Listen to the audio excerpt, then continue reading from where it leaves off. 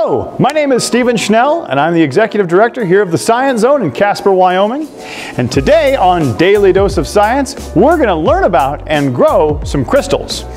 Well, we actually won't be growing crystals today. We're going to start our crystal farm and let them grow over the next few days. Now, I'm sure you already know, but a crystal or crystalline solid is a solid material whose constituents, like atoms or molecules or ions, are arranged in a highly ordered microscopic structure, forming a crystalline lattice that extends in all directions. Now, let's talk about a few common crystals you might find around your home. Let's see, what do we have? We got some sugar, we got baking soda, we've got table salt, sodium chloride. Let's see, we got some borax, Epsom salt. Lots of different things around your home actually are made up of crystals. So when we put them under a microscope slide, we'll be able to see that structure a little more closely. So come on, let's take a look.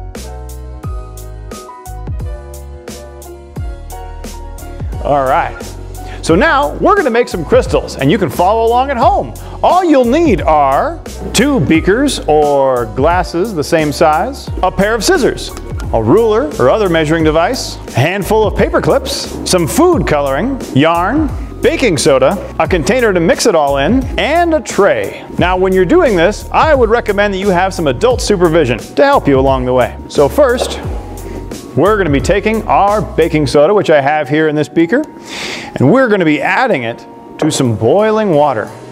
And because my beakers over here are about 250 milliliters, I am going to be making sure that I have about 400 milliliters of a super saturated solution. So, first step is to take our boiling water and pour into our beaker. Now that we have our 400 milliliters of water in our mixing beaker, we're going to slowly add in some baking soda and mix it all around. When we're doing this, we're wanting to make sure that all of that baking soda gets dissolved and becomes super saturated in our boiling water. And you'll notice we're adding a little bit at a time and stirring a lot. That way hopefully we have everything mixed up before we add even more. And you'll know that your solution is super saturated when no more solid will dissolve in your liquid. Now that looks super saturated to me. So what we're going to do now is let this sit and cool for about 20 minutes. While we're doing that, we're actually going to do this again with salt, borax, sugar, and Epsom salt. Because we're going to do a little experiment here, and over the next week, we're going to see which one of these grows the biggest crystals. So, I better get to work.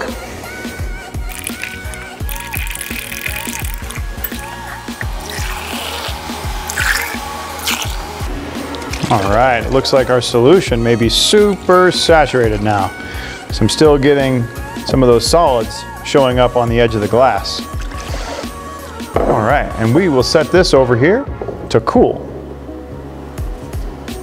We'll put our label on it so we know which one is which. And we'll get back to that one in a moment. Next, we're going to try it with salt or sodium chloride. Regular old table salt, NaCl.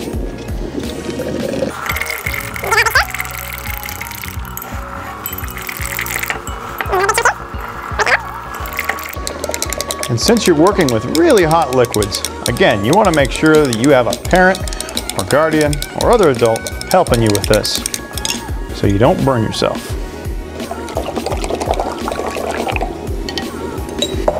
All right, and again, we'll take our label, put it on this beaker so we know what's in it. And then last but not least, we can do sugar.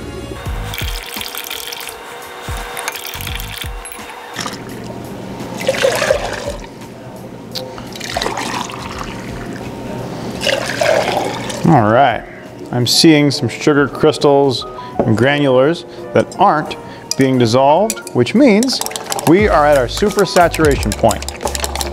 All right. Go ahead and put our label back on this beaker here. All right, and now we play the waiting game. We are gonna let them sit for at least 20 minutes to go ahead and cool down, and then we'll divide them into our other containers. We'll be right back in about 20 minutes. I'll just hang out under here.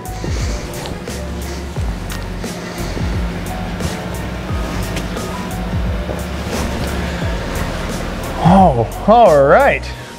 We've let our supersaturated solutions cool down. Now we're going to divide our liquids into their respective containers. So we've got containers labeled here for baking soda. Grab our baking soda beaker, and you can see, maybe you can, hopefully you can, there is a bunch of baking soda on the bottom, and we're gonna leave that there. So we're gonna pour the baking soda water, excuse me, directly into our beakers, being sure to get equal parts into each container.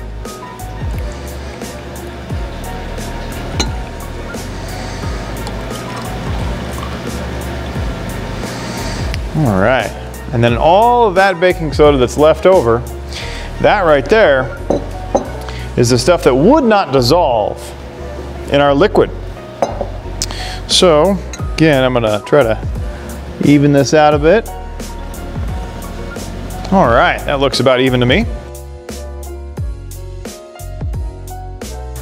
We're going to want to leave these beakers for about a week in a place where they won't be disturbed or bumped in any way. Once you have your supersaturated solution divided into your beakers, the next step is to place them on a tray a few inches apart from one another. Next, we're going to add some string or yarn to connect each beaker. Cut a length of yarn that will allow the ends to be fully submerged in the solution, and allow for a gentle smile to form in the yarn between the two beakers. To help weight the string down, we'll grab some paper clips, tie them to each end, and that will help weigh down the yarn so it doesn't float up.